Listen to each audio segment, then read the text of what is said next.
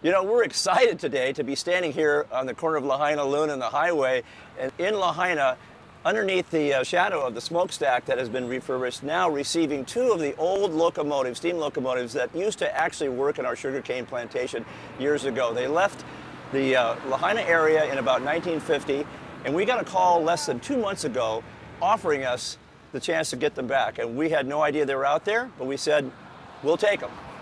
And it's great for Lahaina, it's great for the history of Lahaina, which the Lahaina Restoration Foundation is all about. And we're just pleased to be able to receive these and be able to be the custodians and caretakers of these two fine engines. We have the Lahaina and the Launiapoko right here. So captains of industry back in the mainland who appreciated trains and had the wherewithal to get them, people like Walt Disney and our benefactor, Alan Davis, picked them up and shipped them off to the mainland for their own private display and use.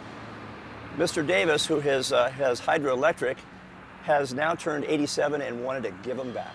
And they called us and said, would you take them? And we said, sure we will. We'd love to. So they have picked the Lahaina Restoration Foundation as the custodians of these trains, and we're excited to build this display and put them on view for everybody to look at and climb on and ring the bell.